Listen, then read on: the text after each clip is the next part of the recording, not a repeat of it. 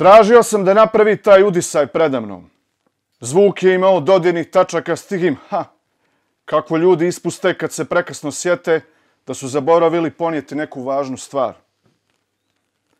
Ugrabio bi nešto sna tek pred jutro, kad bi tramvaji zakloparali, a obližnje saobraćajnice osvojilo brujanje automobila zarobljenih u gužvi. Na TV-u je pogledao dokumentarac o grinjama. Čim bi legao da spava, te sićušne nametnike nije mogao izbiti iz glave. Spopadala ga je misao da se mahnito množe u njegovom jastuku. Preplavio bi ga užas. Hrle prema njemu, a ima ih milijarda. Od njihovog masovnog šuškanja ledi mu se krv u žilama. Raspoređuju se u vojne formacije pod komandom puno krupnijih, vrhovnih grinja, koji umiju i da govore, da huškaju. Kao odbrambenu mjeru naslagao bi nekoliko čistih presvlaka na jastuk, inače ne bi mogao oka sklopiti. U dućanu ljekobilja i organske hrane opskrbio bi se vrećicama lavande i poredao ih na ormarić kod uzglavlja. Prije počinka bi ih ispritiskao prstima da puste aromu. Pomagalo je. Bolje je spavao. Mada ni blizu kao prije, kada su ga iz popodnevnog kunjanja izvlačili mirisi kolača koje bi Livija na povratku s posla kupila u najizvikanijoj slastičarni u gradu. Ali ona je sada iščezla iz njegovog života, a njegova lađa je, uprkos lavandi, zalazila u sve tješnje i sjenovitije moreuze. Kako je datum mačkovog upokojenja stario, nesanica se jeste povlačila. Ipak postoji milion drugih načina da čovjeku ne bude dobro. Zbog čega se preporučuje stalna borba. A on se prepuštao. Njegov sudoper je sa svim tim neopranim suđem mogao stati rame uz rame s mikrobiološkim laboratorijem znanstvenika koji je izgubio i podršku i razum. Stalno mu se širio miris riže kuhane s puterom i vegetom. Osjećalo se i na nagorjelu hranu. Ponekad bi usred razgovora, sjedeći na kauču, obgrlio noge i uklještio glavu između koljena. Evo meni vanzemaljca, pomišljao sam, koji bi se svakog časa mogao preobraziti u svoj nekadašnji oblik, u veliko jaje obloženo kamenim oklopom. Povjerio mi se odnedavno da svako jutro po buđenju odleži 1/4 sata na leđima, sklopljenih kapaka s jakom erekcijom. U tim momentima izvjesni sistemi u mozgu mu zakažu i on ne može odoljeti želji da sanjari kako Nina Kalašnjikov. Okružuje ga bijela praznina, koja mu se umiljava, a on stoji u zgrčanoj pozi koju je u stvarnosti nemoguće održati, što zbog zakona gravitacije, što zbog mišićnog napora. Pomicanjem ručice na mehanizmu ubacuje metak u cijev. Oblije ga zadovoljstvo. Već repetiranu pušku iznova repetira, što je izvedivo jedino u mašti. To ponovi još mnogo puta, slušajući unutrašnjim uhom, škljocaje sprave za ubijanje. Puška postaje sve napetija, hrpa metaka se nagurava u ležište cijevi, a on se osjeća sve moćnijim zbog neizmjerne potencijalne energije koja se akumulira u oružju. Taj proces bi u zreloj fazi nastavio da se odvija na autopilotu. Misli o repetiranju su samostalno navirale. Grof se pozvao na primjer plera koji s izgrebanog CD-a iščitava jednu te istu muzičku sekvencu. Čest slučaj na domaćim radiostanicama u ono doba. Ali jedno je muzika koja preskače, korigovao se, a drugo škljocaj puške, škljocaj čista moć, seks. Par sekundi tišine, a zatim nabaci izazivački. Šta buljiš u mene tako, oči moje plave? I ti bi malo, ha? So, guten Abend, willkommen zur nächsten Lesung von unserem Lesezyklus Tamistad. Tamistad ist eine Wortschöpfung aus Tamistad und Amistad und bezeichnet die zensurierte Literatur aus Sowjetunion und Osteuropa, die im Westen während des Kalten Krieges publiziert wurde. Das Wort Amistad bedeutet Freundschaft und Zuneigung. Das Projekt Tamistad nimmt diesen Neologismus als Leitfaden und fokussiert damit auf die Literatur, die außerhalb Österreichs herausgegeben wurde, aber doch einen Bezug auf Menschen und ihre Lebenswelten in Österreich hat. Wir haben 2 Zyklen. Jetzt sind wir bei Zyklus Nomansland und Fokus ist auf Autorinnen aus Bosnien und Herzegowina. Und der zweite Zyklus, Nomad ist den Autorinnen aus anderen kulturellen Kreisen und Kontexten gewidmet. Das Projekt Tamistad ist eine Fortsetzung bzw. Weiterentwicklung der vorherigen literarischen Projekte Dittirams und wird in der Zeitspanne von Oktober 21 bis Dezember 23 durchgeführt. Die Projektidee enthält die Lesungen als einen wichtigen performativen Projektteil, wird aber auch durch die geplanten Artist Talks erweitert. So now I'll say all of this in English again. Welcome to our reading cycles called Tamistad. Tamistad is a blending of words Tamistad and Amistad. So Tamistad refers to the censored literature from Soviet Union and Eastern Europe, published in West during the Cold War, and the Spanish word Amistad means friendship. Austria, its cosmopolitan capital of Vienna in particular, is home to many people from other countries. Their connections and relations with the countries of their origin have to be examined through the optics of art and culture. At the same time, literature from other parts of the world is of great significance for the cultural growth of Austrians. The goal of the project Tamistad is to support this two-way relation, facilitate and shape intercultural literary exchange, as well as to make physical borders permeable through a literature and encourage the audience to step over them. In this regard, it's important that the exchange does not take place within a single cultural space, but to venture across its boundaries. Therefore, we'd like to invite authors from different parts of the world who are willing and able to contribute to the exchange in the spirit of global good neighborhood. So this project has 2 cycles, each with a particular focal point. Now we are in the cycle titled Nomansland, which is dedicated to the authors from Bosnia and Herzegovina. The second cycle, Nomad, focuses on authors from other cultural contexts. So the Tamistad series of readings is a continuation of further development of Dittiram's previous literary projects, and the project idea revolves around the readings, but will also be broadened by the planned artist talks to facilitate artistic and cultural exchange. So our guests tonight are Nihad Hasanović, who you already heard reading the part from his work, which I will later read in English, and the translator Mirza Purić. So I'll tell you something about Nihad, but before that I will just shortly greet everybody in Bosnian, Croatian and Serbian. So dobro večer, dobrodošli. Nadam se da je ovo objašnjenje o Tamistadu na njemačkom ili na engleskom bilo dovoljno da svi shvate, zato to neću ponavljati na našem, ali eto, red je da vas pozdravimo, s obzirom da nam je autor iz Bosne i Hercegovine, pa onda da pozdravimo svi i na našem jeziku. Koliko se ja varam ili mi ovdje svi razumijemo BCS, ima li uopće smisla u rad na engleskom ili njemačkom? Ima. Right. So, now let me tell something about Nihad in English and about you in English. Okay, so Nihad Hasanović was born in 1974 in Bihać, Socialist Federal Republic of Yugoslavia. He studied French language and literature at Faculty of Philosophy, University of Sarajevo. He has published the plays Podigni, visoko, baklju, Rise High the Torch, and Zaista, really.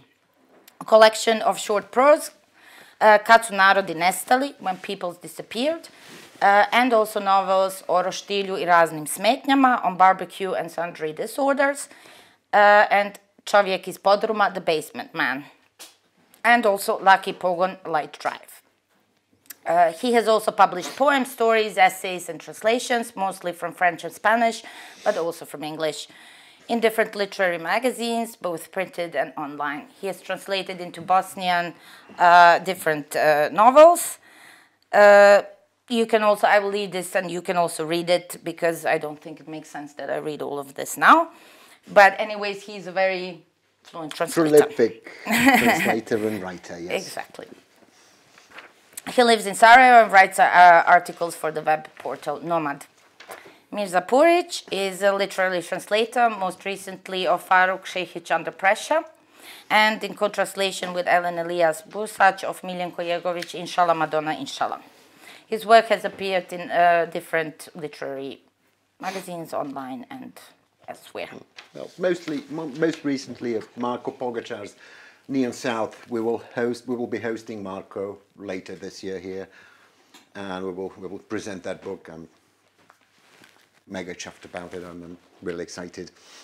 And we also have there some of Nihad's books, so later on, whoever is interested, please take one of these beauties home so Nihad doesn't have to take them back to Boston.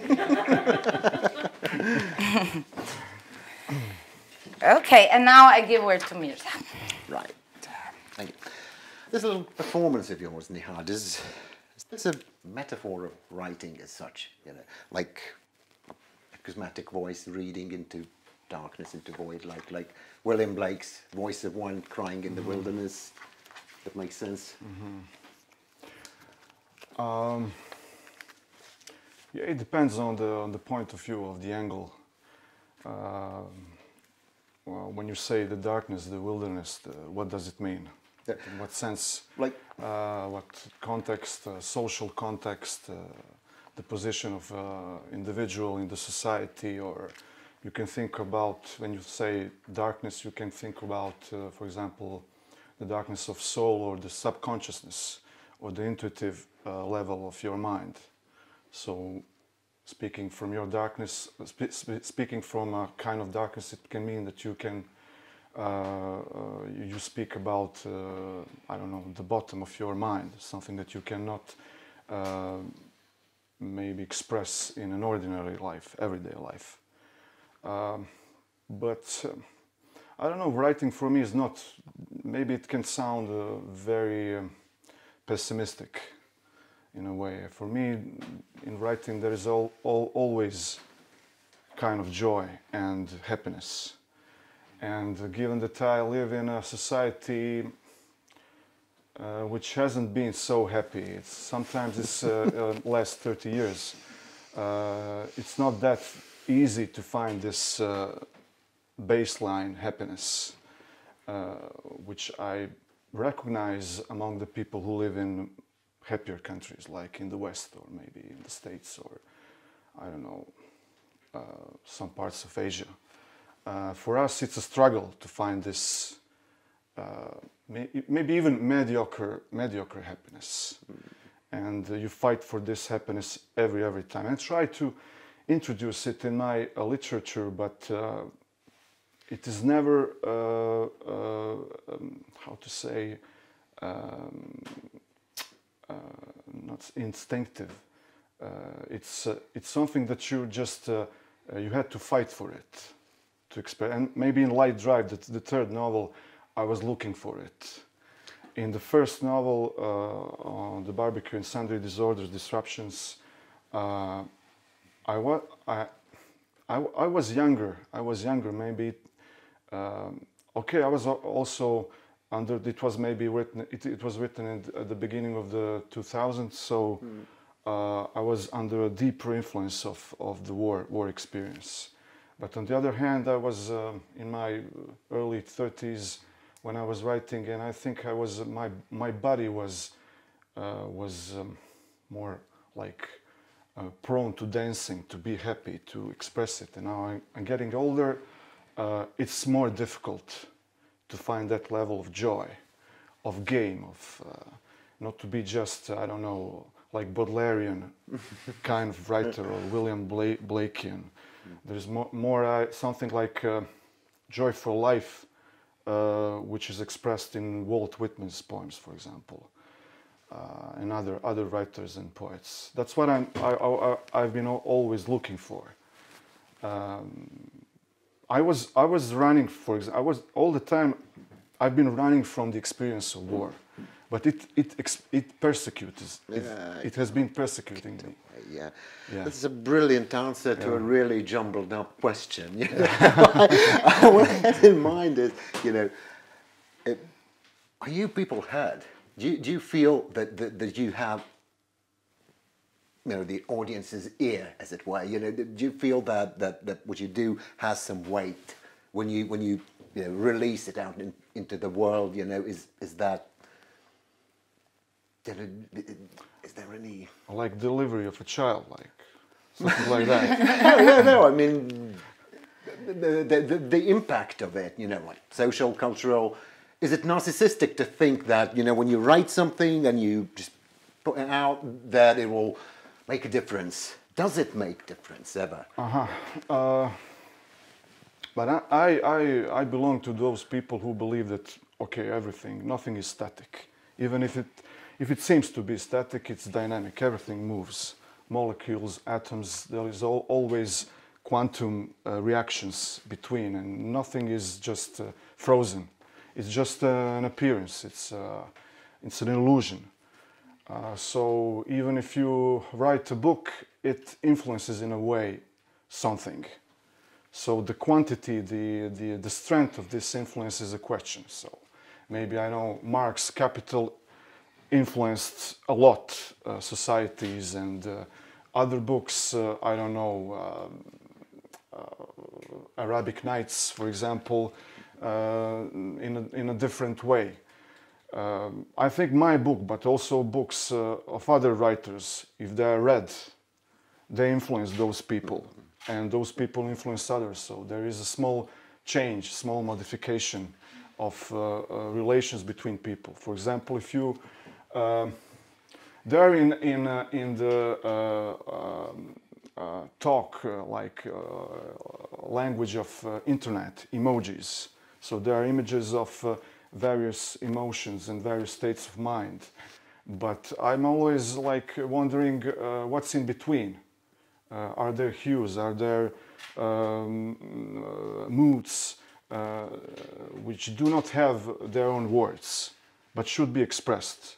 For instance, what is something between sorrow and joy? If joy and sorrow is on two extremes, what is in between? And what are the moods and emotions that are not expressed? And that states of mind which do not have their own terms, do not exist in dictionaries. So I try to express it in my writing, in my prose. And I used to write poetry, but I stopped. And I found out that prose is for me more, how to say, there is more space for what I want to express. So that's it. Nice, nice.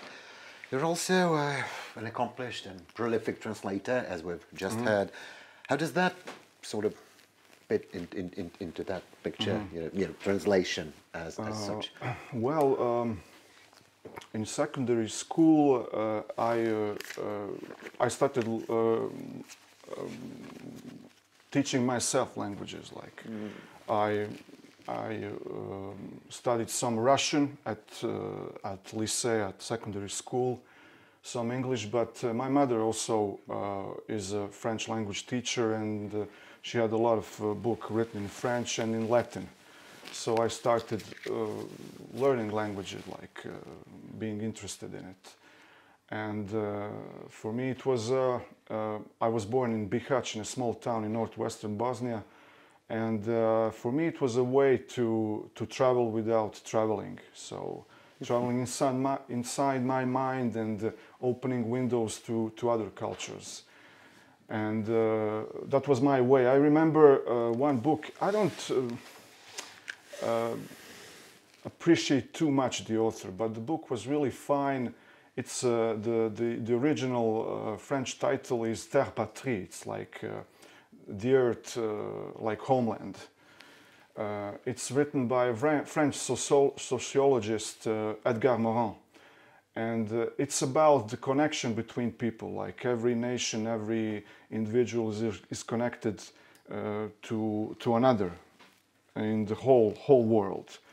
And by cuisine, by, I don't know, languages, by cultural traits, by genetics, and these frontiers that exist between countries and nations, they are also kind of illusion. So I started to translate, and first from French, and then some English, but not a lot, and Spanish. And then I stopped in maybe it was at the beginning of 2000. I used to write poetry, and I was looking for my voice in prose. And I felt that translation is like stopping me to have this flow in expression when I write prose, when I write prose sentences. So I only used to translate some law documents from French because I'm also court translator. But I avoided. I was avoiding to translate literary prose or poetry because I thought, okay, it will destroy my own voice. I was looking for it. But when I built it in myself, it stopped to be an obstacle. So I returned. I just started again to translate literature and prose. It's really, really interesting. Yeah. You know, but I just translate. I don't write, as you know, and it's kind of other way about. You know, I love the chains of translation. You know, the constraints. Yeah. You know, when I get up in the morning and start to work, you know, I pick up a work of art. Sure. And work off it, and you pick up a blank page, and you know, what the hell do I put in there? You know, it's a very good way to some psychotherapists they recommend meditation, but translation, literary translation, is a very good way to refocus your mind, because you have to focus on every particular word and think about it very, very concentrated. But you have a schema which is very well developed. The novel in its original is already done.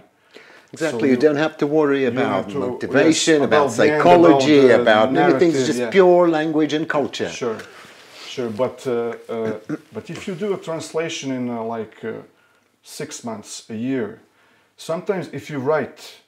If I write, it's like all the time you hear this voice of the author, of an author who is mature, who is, for example, Nobel Prize winner, and it can be like a shadow all the time. And if you don't have your voice developed, but I won't say that I have my own voice. I have more voices.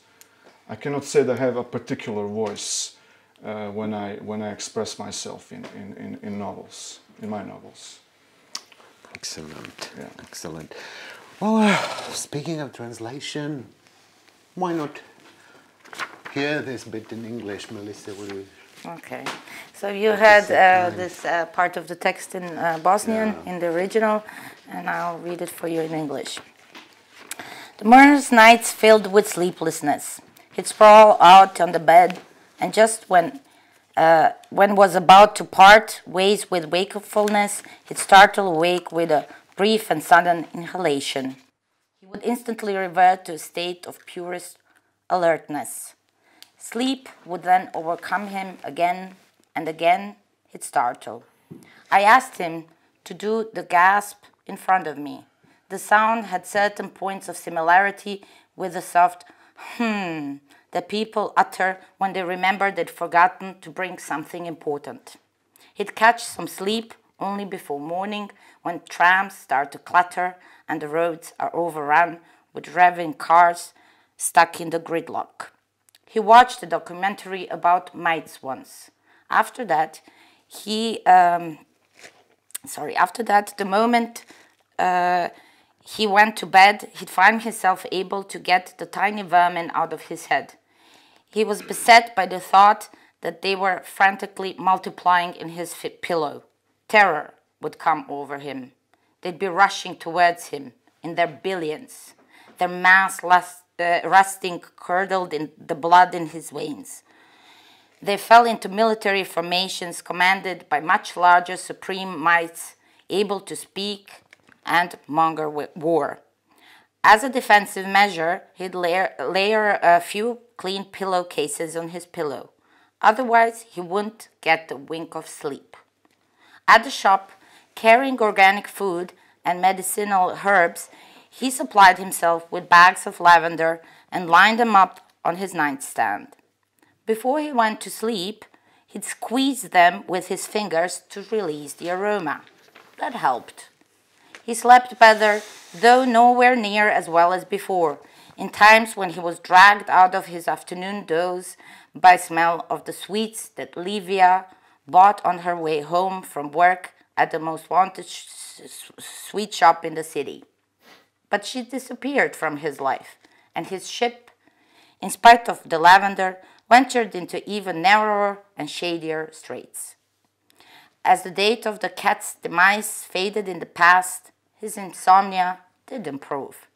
Yet, there are a million ways for a man to be unwell, which is why constant struggle is recommended. But he let things slide. With all the unwashed dishes, his sink could go neck and neck with the laboratory of a microbiologist who'd lost both financial backing and his mind.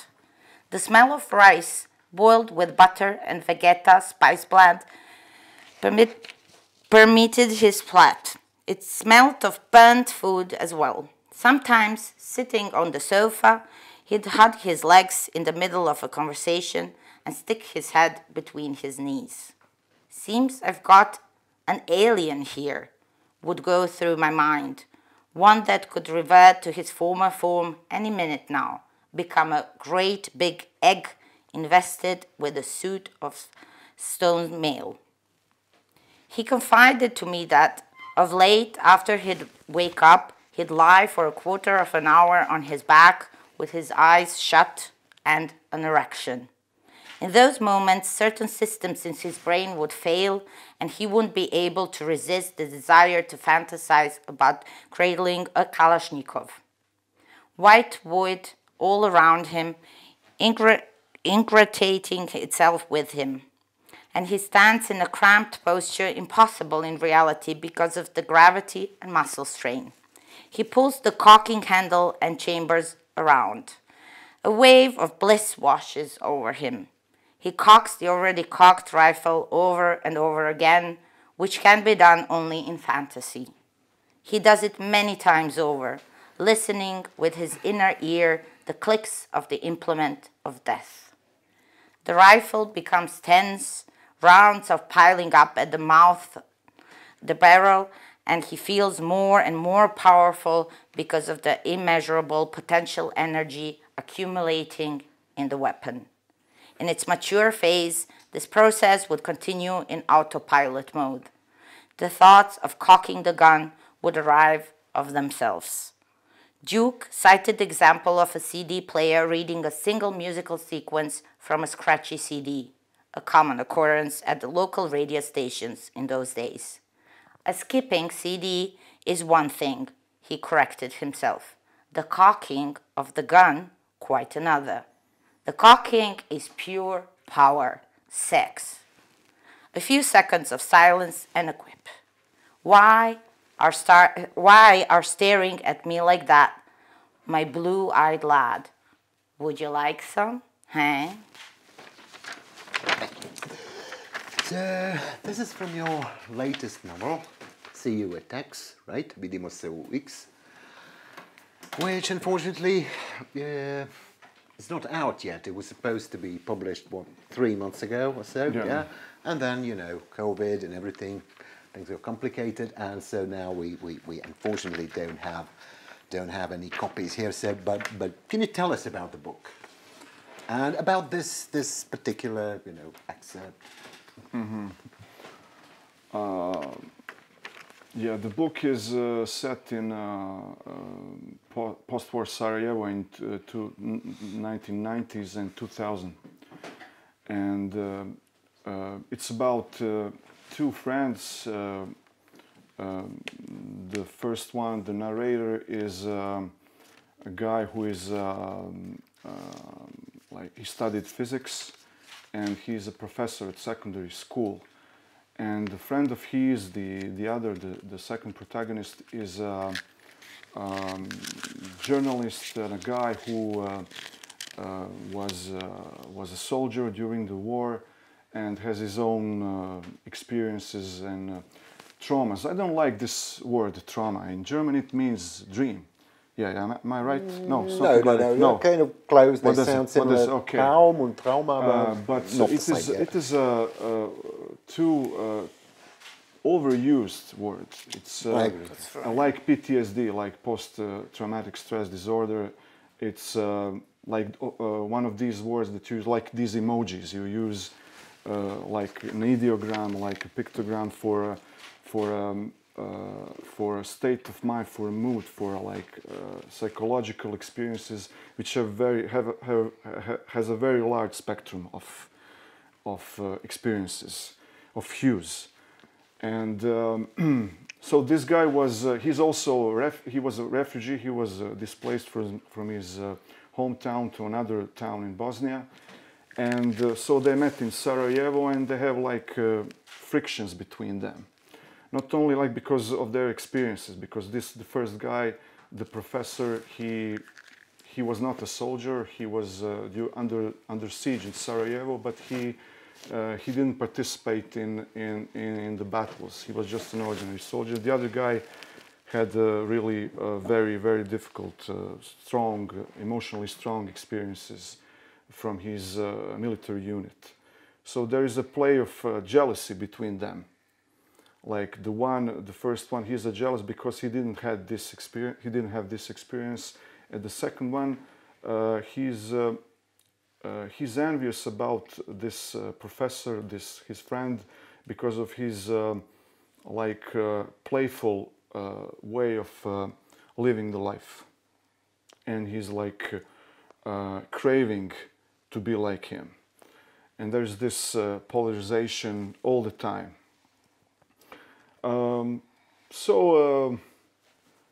They're like twins in a way, and it's maybe a story about one person divided in two friends. It's also I don't know, like a chronicle of a life in Sarajevo. I would like to see it like that. I used to read some chronicles, right? Yes, writers from Mexico, from Spain, from United States, and I like to describe the everyday life without trying to create a very rigid narrative. Just to leave it the life to develop, to go on. So this is maybe the very rough description of it, but there are also topics that are developed, but which are also present in other novels. Books, it's the contradiction, or I don't know how to say, the opposition which exists between sciences, like natural sciences on one side, and spiritual mind and religion on the other side. So when I talk about sciences, I think of biology, physics, astronomy, so exact science, not of I don't know, like sociology, history, or humanities. Yeah. And Bullshit I think science, there is a like. What do you mean?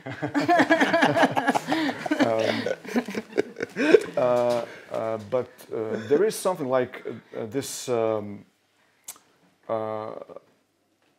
battle, which is what is more important, like religious way of thinking, of seeing the world, or everything is like facts, science, rough science, hard science.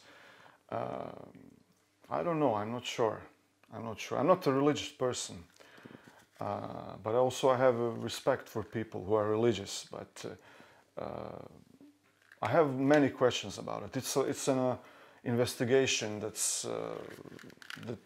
which is not finished. It's like I try to understand these two points of view. Yeah, but those are not the only tensions that run through the novel. You know. No, As a of good course, Marxist, of you know, course. I immediately caught that there's a layer of, you know, like class tension between the narrator Sure. and his friend, because Sure. you know, the narrator, he avoided like combat duty because his parents were influential and they sort of, you know, they paid the right people or whatever, and they moved him out of harm's way. And this other guy, you know, he had to go to the trenches and Yeah. do the killing. You know? Yeah. And throughout the novel, you know, they sort of jab each other. Sure. You know, Sure. Yeah. yeah, it's easy for you. You've got money. It's easy for you. You've got experience. You know, Yeah. you've lived. You've seen things. You've done things. Everybody wants what the other one has. Exactly. Yeah, I don't know.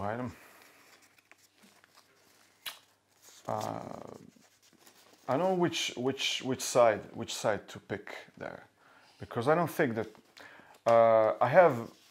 I can understand people who do not want to participate in combats, in war, in military units. But in one hand, in one sense, there are situations like crisis situations, very difficult situations, when you just have to defend and you have to participate. And I don't know. I have friends who participate in during the war. They were like warriors. It's an exaggerated word, but also who didn't, who just ran away. Yeah. So I don't know. I don't feel hatred toward anybody. It's like it's your own choice. But I like for people to be sincere. Yeah. So if you just run away, you have to be sincere to say, I just didn't want to do that. Just don't make myth about it. And so that's it. I don't know. Right. In addition to fiction and everything, you also write quite a lot of essays. Yeah. Write quite a lot of that stuff, and you. How does that sort of tie in with your fiction work and It's how do you strike a balance? I have maybe it's too arrogant from my position to say like that, but I have a problem with Slavic and ex-Yugoslav literary and cultural tradition, or in a narrow way maybe with Bosnian Herzegovinian cultural and literary tradition. I have deep problem with it. Maybe it's my own problem, let's say. And the framework of ideas, which was built during, I don't know, the history of literature of Bosnia, was not enough for me. Was not sufficient. So also learning languages and reading in French or in Spanish or in English some, I was like broadening my interest, my curiosity. And reading books I was not able to read in my mother tongue. And but also I couldn't find texts and essays in my own language, be it Serbian, Croatian, Bosnian, Montenegrin. It's my own language with different names. I was not able to find texts and essays which would be like a booster from what I write. And also it was a problem for me in interviews and in my presentation to explain what is the well of thoughts, what is the forest of ideas, of thoughts where my novels come from. So I tried to explain it in my essays without trying to propose a particular ideology. Just, I don't know, there is a phenomenon in a society which sounds interesting for me, and I write an essay about it. For example, we talked today about about an author, about many authors in ex-Yugoslavia. I read in their interviews some authors who declare themselves as leftists, and they say that the literature is a foundation for national identity. And for me, it's a strong formulation, like wording for something which is much more basic, like writing prose, writing poetry. And I come from a country which is multicultural, multi-ethnic, multi-religious. So what does it mean for me, for example? I've never written a single sentence to build national identity. Yeah, whose identity are you supposed to be building? I don't write for that. But also there is a question for me, why do I write at all? So it's like this centipede counting its own legs. I just sit down and write. It's like breathing. I just write. I feel it. Sometimes it's difficult, of course, to find. I have idea, for example, to express some events, some dialogues, but I'm not able to find particular ambience, particular atmosphere, ambience to express. Setting. Yes. And sometimes it takes me, I don't know, days to find it, or maybe months. Just you have to leave it to settle down and to try again. And but I never had this like idea, like I'm participating in building national identity. So write an essay about it. And it's an essay not much about literature as about art in general. And I'm very curious about prehistory, and I like to read about it, about cave art, about how people, I don't know, prehistory lived, what was the life of them, how it. And we know very little about it. And the archaeology has been developing, especially in the last maybe 3-4 decades. And there are many interesting information about Neanderthals, about Cro-Magnons, etc. But it is totally ignored in national literatures. It's like there is only history. The most important thing is what happened in the last few centuries. But what happened in thousands and thousands of years of prehistory is like ignored. That doesn't enter into your identity. It's totally underestimated. People say, okay, there is I don't know, there is Crnjanski, there is Krleža, there is I don't know, Ivo Andrić, there is Meša Selimović. But what about cave artists? What about Neanderthals in this context? Does it mean anything? Yeah, whose identity were they building? Because they created art, cave art.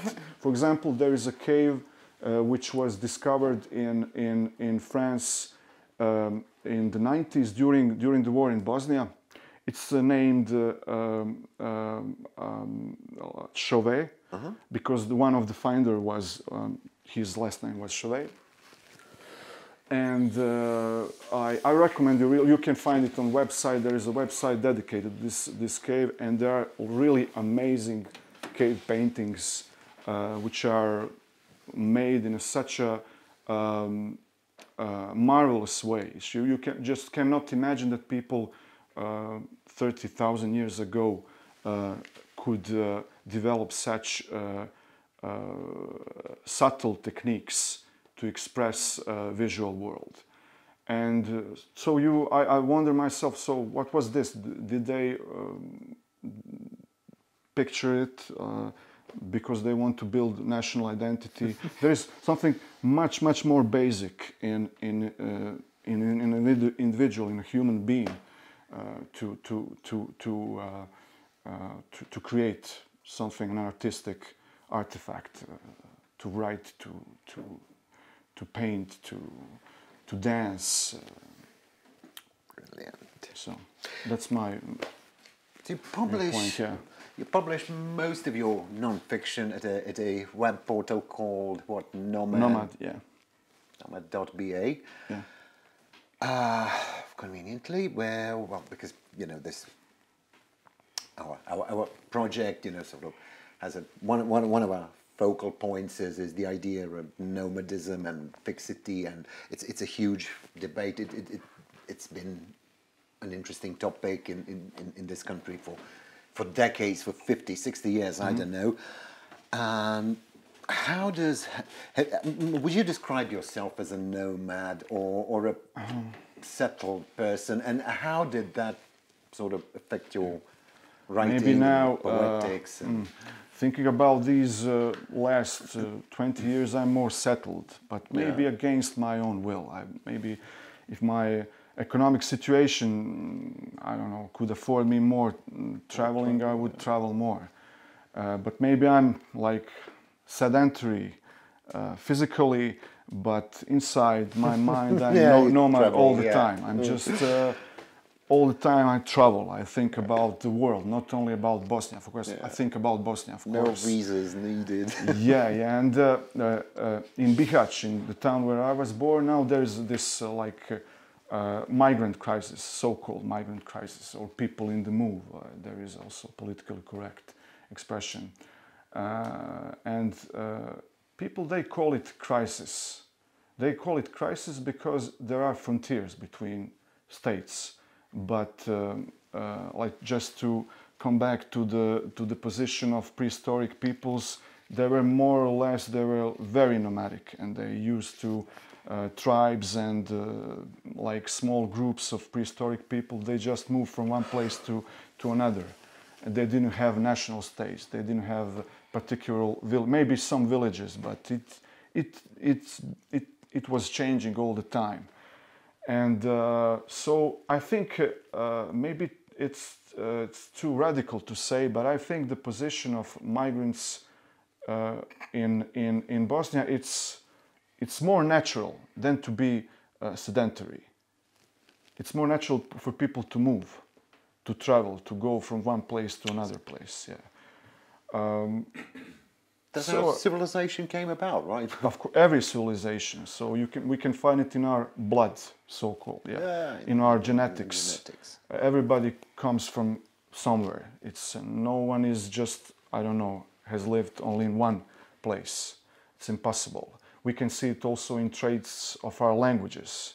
Every language is a mixture, is a combination of various other idioms, languages, tongues, dialects. So it's present everywhere. And I don't know, writing for Nomad, I used to write essays before also, but writing for Nomad, it's just, it forces me to write more. It's like every month to find a topic which is interesting, and sometimes there is more politics, sometimes there is more literature, culture. I don't like politics, but in Bosnia we are overwhelmed with politics. We are overwhelmed. You just cannot avoid it. And the last maybe two, three essays I wrote for Nomad, they were more like impregnated with politics, which I didn't like, but the situation is so bad, so it just pushes me to investigate in that direction. I did like them; they were really good. Huh? I did like them; they were really good. Okay. Okay. Yeah. You mentioned the economics of literature. Go on. Yeah. You think of Bosnia or in general? Both. Yeah. Both. It's where's the difference? I don't know. Well, a bit. yeah. I don't know whether there are writers in ex-Yugoslavia who can survive by just writing, publishing and gaining money. I think only Miljan Kojergović probably. Yeah, I'm well, not sure. He writes for the newspapers a lot, you know, even Miljan Kojergović. I just think of pure writing, like publishing literature and like make living out of publishing. I'm not sure. I think it's also difficult in France or in where there are much ways for writers to survive, and the state. There is also the state which helps people to survive as writers. But in Bosnia it doesn't exist. So we don't have a Ministry of Culture at the level of the state. At the state level, yeah. Yeah. So everything we are totally left to our own devices. Yeah, but every village has a culture minister. Yeah, but only for villages. Yeah. And, like 2 or 3 culture ministers can read and write. Yeah, but I'm exaggerating slightly. So we have to manage to survive. I just do law translations. I write also for Nomad. Maybe it's also a source, but of course I would like only to write prose. Yeah. That's my ideal, which is not possible. So I find other ways, writing journalistic texts, and it's the case of every writer, poet I know. But most of them complain that it drains them of their creative energies. You know, you seem to be fine with that. No, it's just a way to make money. And what do you do? I'm not sure. I don't know. When there is, for example, Louis Armstrong, who was a trumpetist, a jazz trumpetist, the famous one, who taught himself how to play trumpet. He had to play every day, so I don't know, 2-3 hours a day, just to have this strength of muscles. And I think it's the same case for writing literature and prose. You just have to practice every day. You have to practice it, yes. And if you don't have time for it, it's I don't know. You can like cheating yourself, like thinking like, okay, I can do it. And maybe there is a way. Maybe there is I don't know, some magic. But I think the everyday practice is very important. I agree. Yeah. It's true among dancers, among musicians, but maybe among writers, you cannot see it at first sight. When you see for a dancer who does not practice every day or a month, and he starts to dance, you can see it. You can see the difference. Yes, yeah. But for a writer, it's different. It's like when you, for example, you see a musician, even you are not a music specialist, you can feel it. Like when someone doesn't know to play, or he or she didn't practice music. But poetry, prose, there is a gray area. It's called postmodernism. It's very subjective, what you like. It's very. This is not rubbish. This is postmodern. Yeah. So I think there is also this part which is very important. It's I call it, maybe there is an expression for it. It's literary concentration, literary focus. Mm-hmm. I think it was much stronger among the writers 100 years ago. Yeah. And people, they didn't used to watch TV, they were not distracted by internet, Netflix. By many other distractors, Netflix, watching movies. They read a lot, and also ordinary people and middle class people read more. And so I think for them it was much easier also to write very like buoyant phrases, sentences. And you can see like many books that's been written in the last maybe 5 years, but you can count this time, for example, from the beginning of the web 2.0, like when smartphones and books are more and more thinner and thinner, and also the structure of syntaxes is simpler and simpler. Of course, there are exceptions. There are writers who tend to be more expressive, more lavish, complex, and but in general, in the average, it's like I don't know. I have that sense that the quality of literature is heading toward mediocrity. If we're lucky. Yeah.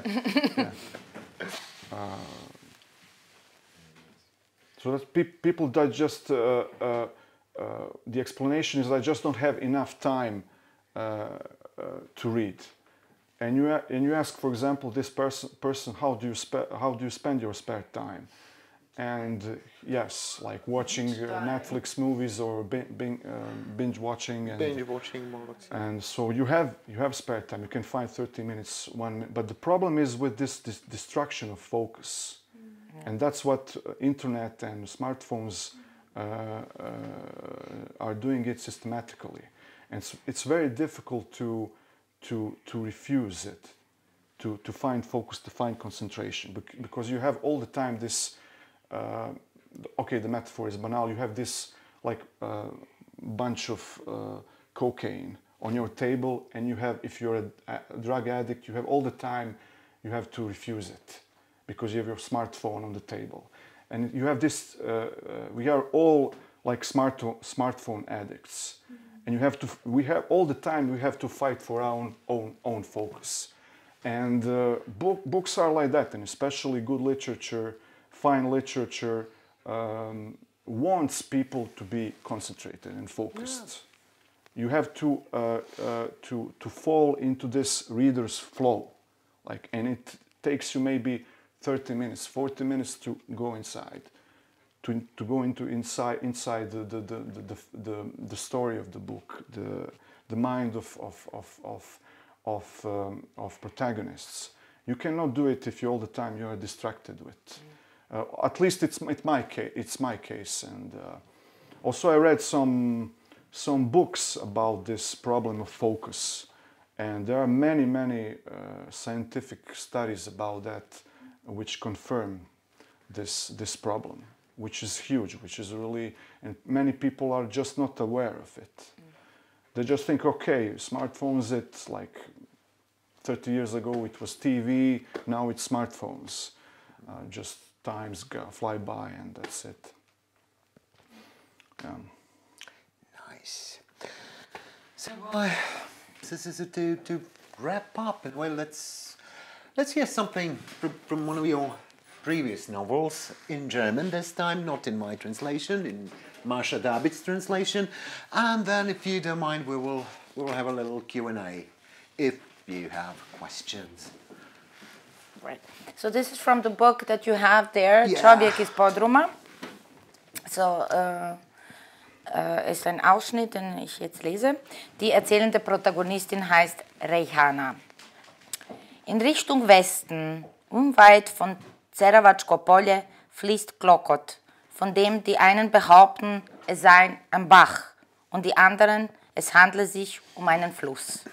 Entlang von Klokot erstrecken sich Felder. Eine verzauberte Gegend mit Störchen im Segengras. Diese Gegend zwang sie, an die ältesten Zeiten zurückzudenken, an den Bruder. Wenn sie sich hier befand, war sie geneigt, ihm zuzustimmen, dass der Kessel von Bihać in Wahrheit durch einen Meteoriteneinschlag von 1 Million Jahren entstanden war. Nejad hofft, eines Tages würde ein Bruchstück des Himmelkörpers gefunden werden, womit seine Theorie bewiesen wäre. Noch galt es jedoch, darauf zu warten.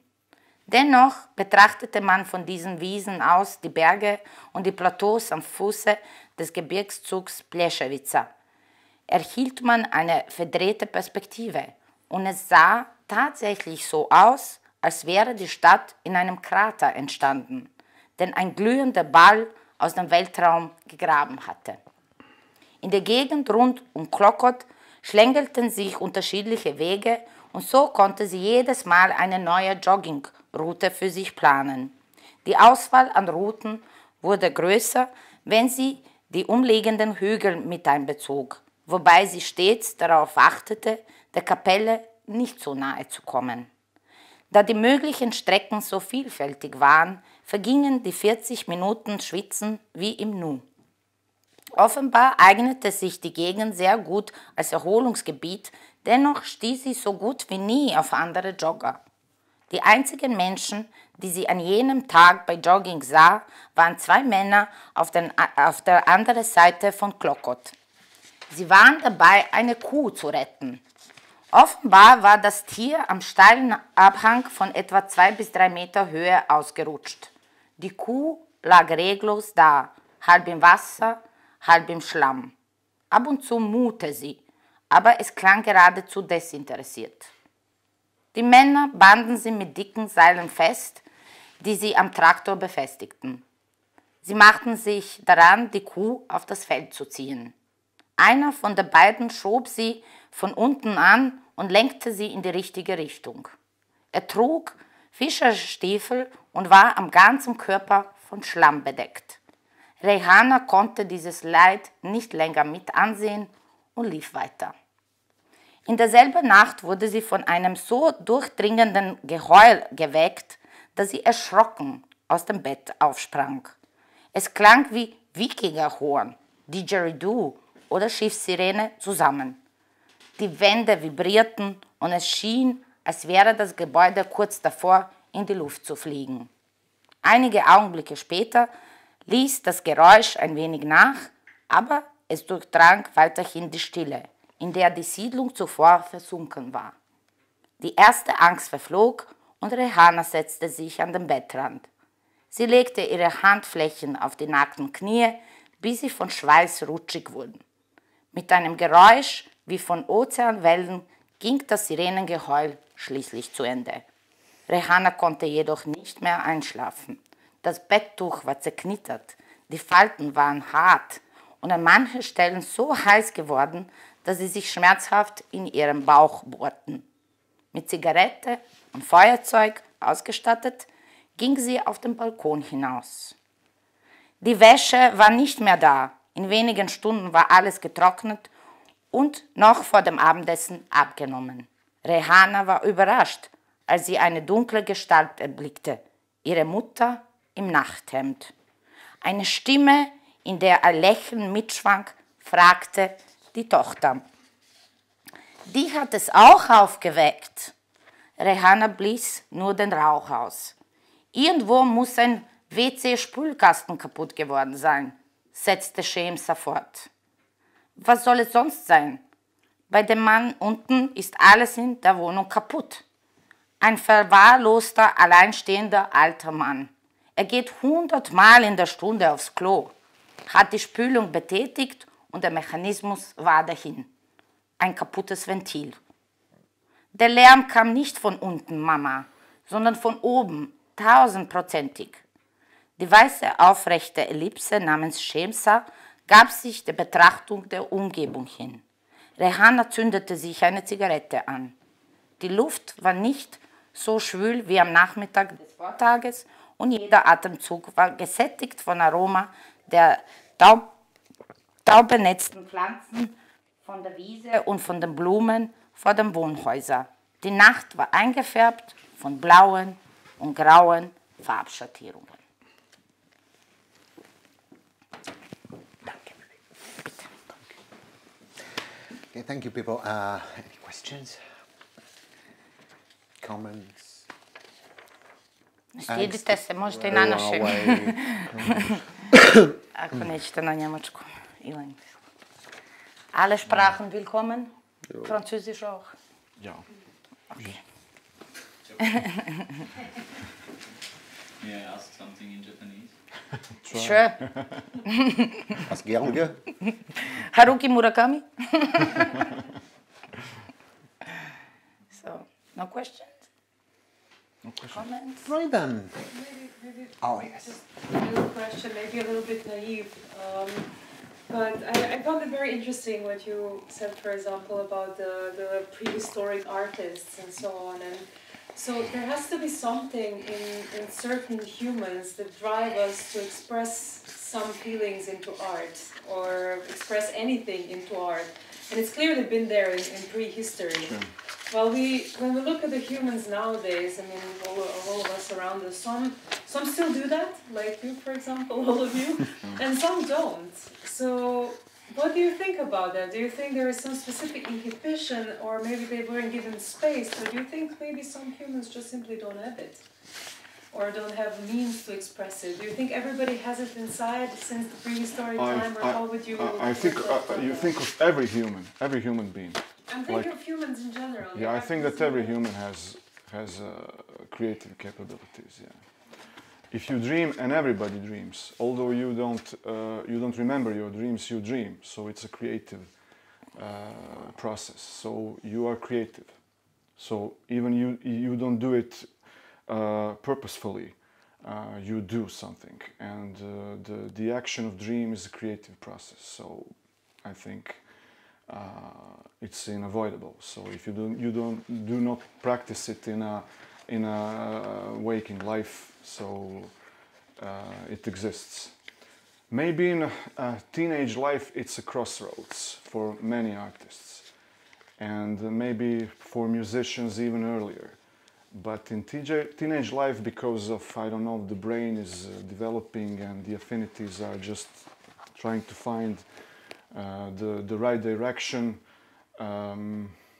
Maybe that's the most important, like the part of your life, the portion of your life when you try to find your artistic. But not everybody should have to be, I don't know, Mozart or Borges, or people can start to write their 50s or 60s even, I don't know. There are also examples of good writers who started to publish and to write in their 40s, 50s, and even after that. So it depends, but I think it's spread among everybody. Yes, every human being has an affinity for art. They say that education kills the creativity. Do you agree? Many things. Yeah, many things kill creativity. Not only education. Education can also be very stimulative because in the school you can learn. For example, if you grew up in a I don't know, stifle, asphyxiating family, and you come to school, which is I don't know, school in Sweden, for example, it can open up your mind. It can help you to find a new world. And also, if you had stayed in your own family without knowing what you can learn, so it's a good thing. But on the other hand, there is also, for example, socialistic schools. I don't know, have many objections to the way we had. Really? For the record, yeah, I did. Yeah.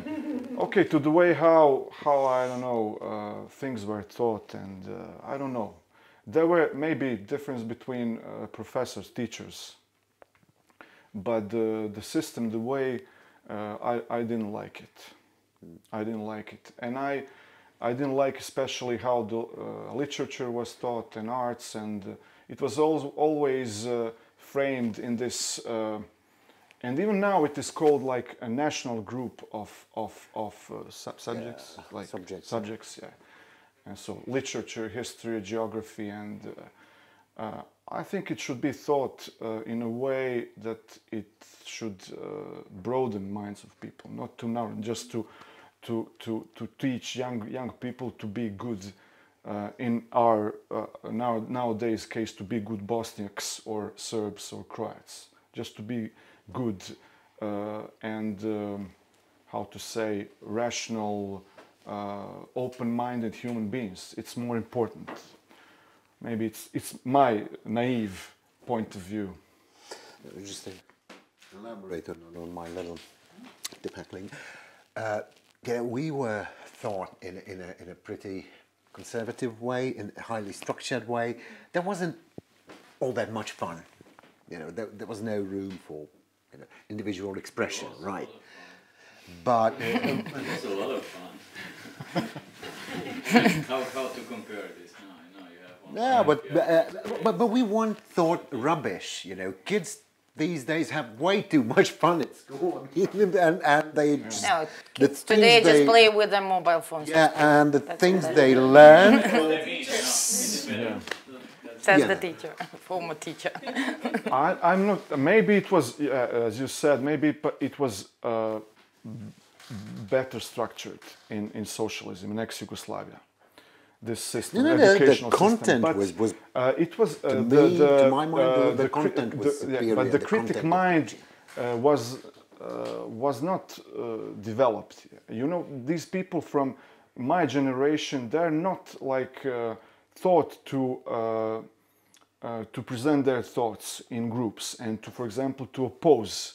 They just in socialism you just had to sit down and listen what the teacher, what the professor says. Well, there were exceptions. How did that country break up then? You know, who fucked it up if we all were just like, you know?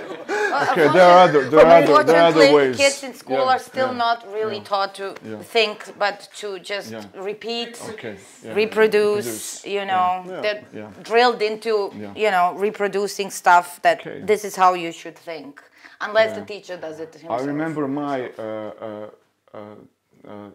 Russian teacher at secondary school, and when she used to enter the classroom, we had to stand up like soldiers and say like soldiers, "Здравствуйте," or it was, I don't know, it's dumb. Maybe that will help you to It survive just nowadays.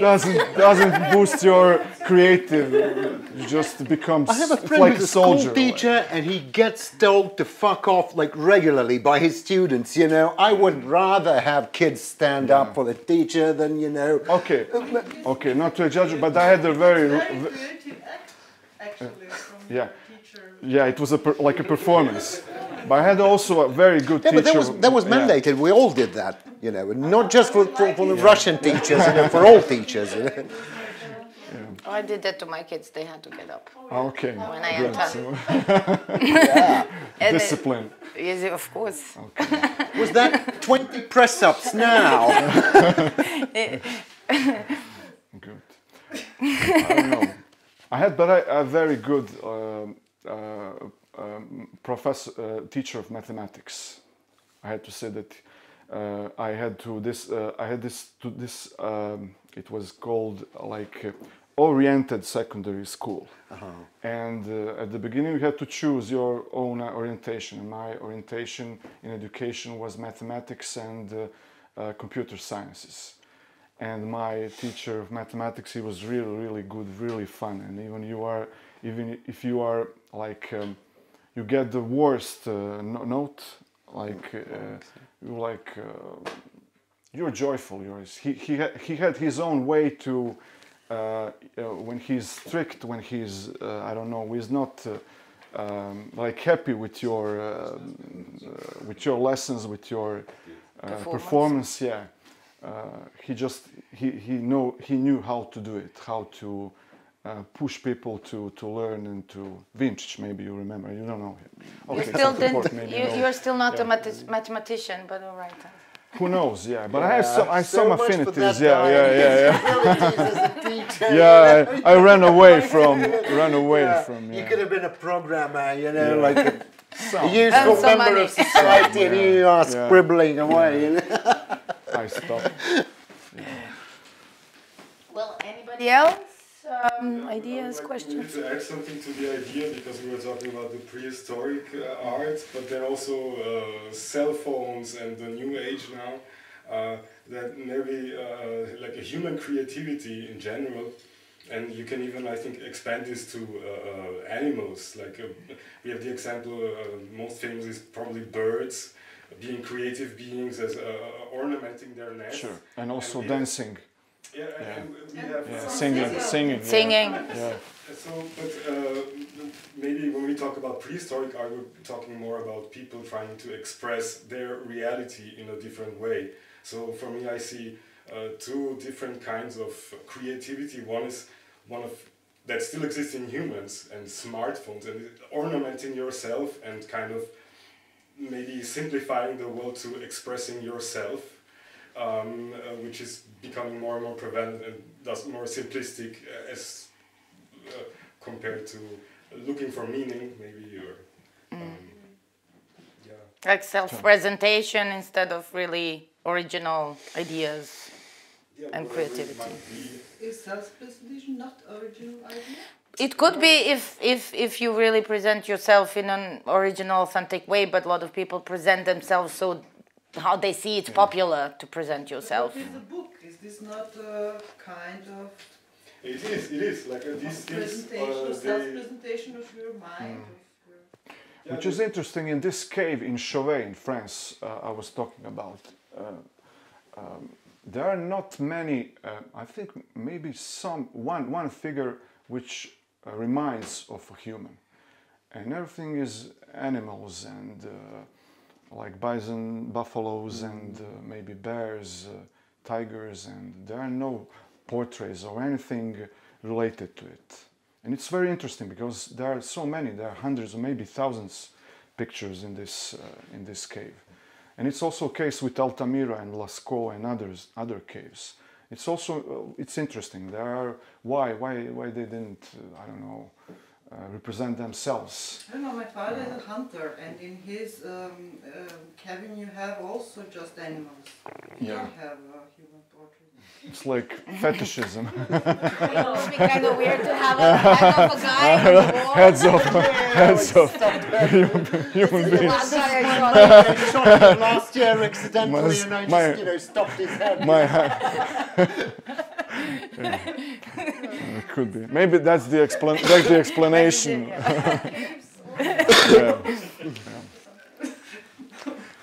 Actually, if I may, I also have a more contemporary question. It's about your writing voice that you described, that you found that you needed to leave the translation for, and so on. So of course you said also everything is liquid, right? Everything is flowing, everything is changing.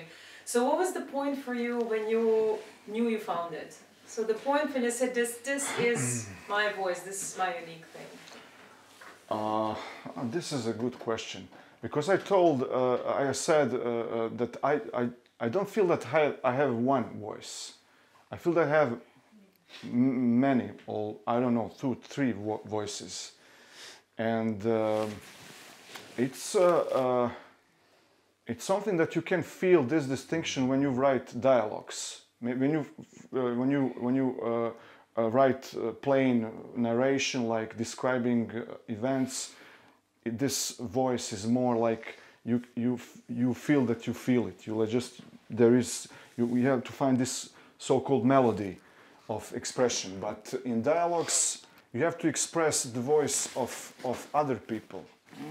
There are writers, for example, Javier Marias, a Spanish novelist, who writes dialogues in a way that almost every line is like written by, it seems like it's written by the same person, although those people, they talk about different things or they express different emotions, but this sentence, this melody of sentence is his own. It's, but I try to find in these dialogues the expression of protagonists, and maybe it's the most difficult thing. And when you write this, you feel this distinction, you feel when you switch from a narration to a dialogue, you feel that there is this voice, something like music of your syntaxis, which is different. But also in my dialogues, you cannot do it perfectly. You cannot perfectly copy another person. It's impossible. You cannot enter. Right? It's impossible, and even actors, they remain actors. They are not that person they wanted to be. They can play it amazingly, but it remains a movie. It remains a theater piece, and you do not agree? No? No, I do actually. Okay. I do. So, He was just thirsty. That's all. Water, you know. for me, for example, a problem with, I will not mention those writers. They are Bosnian writers, some are Croatian writers, Serbian writers. Some of them are dead, they are classics, some of them alive. But for me, the problem was very, very frequently the problem how the dialogues are developed and expressed. And sometimes, and it's a sort of tradition in many Bosnian prose literature. The lines of dialogues are written in a, we call it gnoma. It's like almost every line of the dialogue is written as a proverb, or like a private, individual proverb.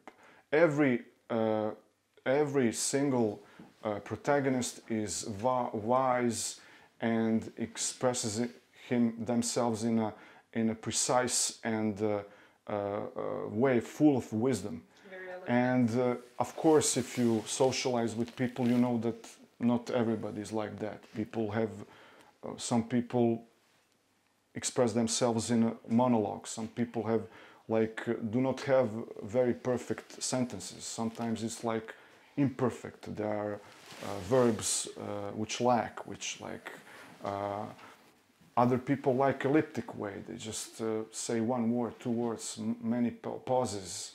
And sometimes it's very, very difficult to catch it. And because in prose, you just cannot catch everything.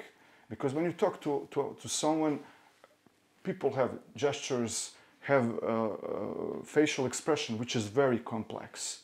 You just cannot express it in few lines. And so you have to choose the way. You have to find a particular word in a line. And you just cannot transcript. For example, I express myself, and I transcript my own oral way of expression. You transcript it into paper.